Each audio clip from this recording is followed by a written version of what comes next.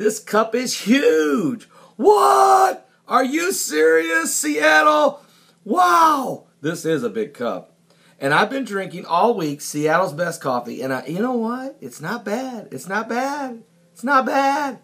Speaking of coffee, Sunday night, August the 28th, at 6 p.m. at the Cheesecake Factory in the South Center Mall at 6 p.m., Heidi and I, my wife and I, will be meeting with everyone that shows up for a Bible Prophecy Coffee Conference. Impromptu, never planned it, wasn't scheduled, we're on vacation, but people found out we're here and started saying, can we meet you for coffee? Can we meet you for coffee? I live in Washington. And now I have 12 subscribers who have confirmed they're coming and bringing spouses and family with them. So it's unreal. So I've got a hold of the Cheesecake people and told them, I said, I need room. I'm looking at now maybe 20, 25, maybe 30. I don't know. So it's going to be a powerful time. And we are going to come to 6 major cities next year. I'm hearing you people. Some of you want me to come to Texas. I've heard Austin, Texas. I've heard Tulsa, Oklahoma.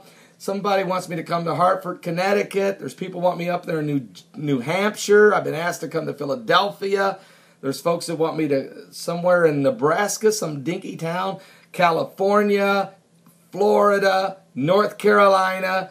I don't know how we're going to pray, and find the right spot geographically to help as many subscribers as possible to attend one of these Bible Prophecy Coffee Conferences in the name of the Lord. Okay, I want to talk about Hurricane Irene. It is right now just beating up North Carolina. It is tearing the flood surge. I just seen where there's 40-foot waves near the tip of North Carolina. And also there's 5 and 6 foot water completely overtaking the roads or shutting down 2 major highways. We're just getting started with this storm. I have been praying. And I'm sorry, I was praying yesterday in that prayer. I forgot the people in Delaware. I forgot the people in Connecticut.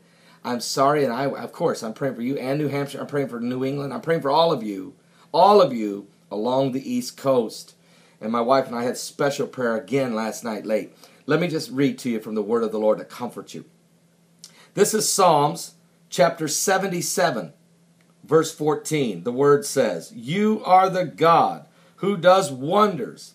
You have declared your strength among the peoples. You have with your arm redeemed your people, the sons of Jacob and Joseph. The waters saw you, O God. The waters saw you, and they were afraid. The depths also trembled. The clouds poured out water. The skies sent out a sound. Your arrows also flashed about. The voice of your thunder was in the whirlwind. The lightnings, the voice of your thunder was in the whirlwind, in the hurricane. Your lightning lit up the world. The earth trembled and shook. Your way was in the sea, your path in the great waters, and your footsteps were not known." That's why they can't predict where this hurricane exactly is going to go. It could hang a right. It could hang a left. I said yesterday, Irene, hang a left. I meant hang a right. Go back out to sea. I'm sorry. I was corrected on that. Do you see what I'm trying to tell you? You can't guide a hurricane. You can't direct where it's going to go. God is in the hurricane. God is in the thunder. God is in the lightning. But why is God bringing this upon America?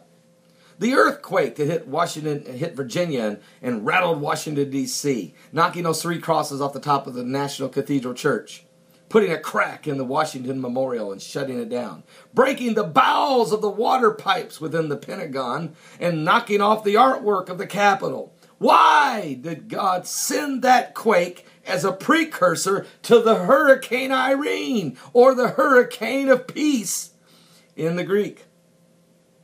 Let's read the scriptures. Would you go with me to Psalms chapter 148? Let me read to you verse 8. "Fire and hail, snow and clouds, stormy wind fulfilling his word." Say it again. Fire and hail, snow and clouds, stormy wind fulfilling His word. Turn, if we stay right here, go to Proverbs. I want to read to you from chapter 10. I'm going to start reading at verse 24. Listen to the word of the Lord. Listen to the word of the Lord. America, repent. I got information today from Stephen of Oklahoma that the National Breast Cancer Foundation gave 500. Let me see, how much was that again? Hang on. $569,159 to Planned Parenthood. What? The National Breast Cancer Foundation, the Susan G. Komen Foundation, where many of you have given for cancer research, for breast cancer research. They turned around and gave Planned Parenthood over $569,000. Why did they do it? Well, they say it was to help fund cancer, low-income people to have some screening, some pre-cancer screening. But look, we don't want any money going to Planned Parenthood. You can give it. There's a ton of different people you can give it to that can do low-income cancer screening. Don't give it to the baby killers. Don't give it to the Planned Parenthood. This is part of why America has to repent. The 60 million abortions, the hatred of Israel, the turning it back and trying to divide the land. The Bible says in Zechariah, chapter 12, verse 9, the Lord seeks to destroy every nation that comes against Jerusalem. Read it in the Word. Let's read here. This is Proverbs chapter 10. I'm going to start reading at verse 24. The fear of the wicked will come upon him, and the desire of the righteous will be granted. Praise the Lord. And when the whirlwind passes by, the wicked is no more, but the righteous has an everlasting foundation. That is why we were praying yesterday. I wasn't praying, God, turn the storm away. Because after I went to the Lord in prayer, the Lord said to me, Paul, I'm bringing the storm. I'm in the storm, and I'm bringing a sign of repentance. America must repent. I am bringing the storm. It's going to affect millions of people. Will be out of power. There will be destruction. I'm praying for safety. And the Lord specifically told me, preach the word. Tell the sinner to repent of his sins and get saved. Ask him today, as the waters are troubled, as he comes up the Potomac River toward Washington, D.C., as it heads directly toward New York City and all of the coast. Pray that they repent of their sins. Because he said, I will protect the righteous. My word says it. When the whirlwind passes by, the wicked is no more, but the righteous has an everlasting foundation. Are you saved? Are you saved? Now listen to me. I can't stop the storm, but I can pray for your protection. If you're a child of God, I'm praying. Now look, your power might go out, ma'am. Look, the wind may break a couple windows.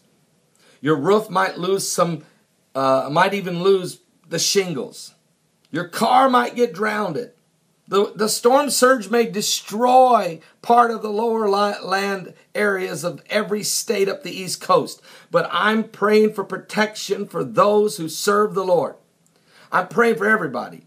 Even if you're not saved, of course. I want you to be saved. I want you to be safe. I don't want anyone. And the Bible says, for God so loved the world that he gave his only begotten Son, that whosoever believes in him should not perish, but have life everlasting. Father, help them. Send the Holy Spirit right now. There's a call for repentance in the name of Jesus. Send me a personal message right now on this YouTube channel, on my personal inbox, and just title it, I want to be saved. I want to be saved.